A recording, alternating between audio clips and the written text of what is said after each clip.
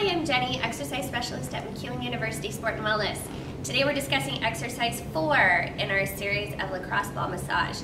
We're going to work on the plantar fascia, so underneath the foot. You're going to start by placing the ball on the ground, shoes off. You want to roll from the base of the foot all the way up to the toes and back, getting in through the arch of the foot.